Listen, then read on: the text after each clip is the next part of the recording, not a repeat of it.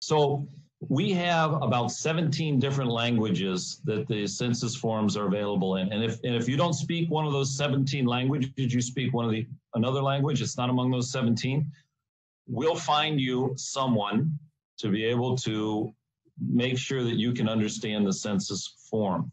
So in a little while, we're going to provide our phone number, our district office phone number, so that if you need help or a neighbor needs help in filling out the census form, you can call us and we'll point you in the right direction.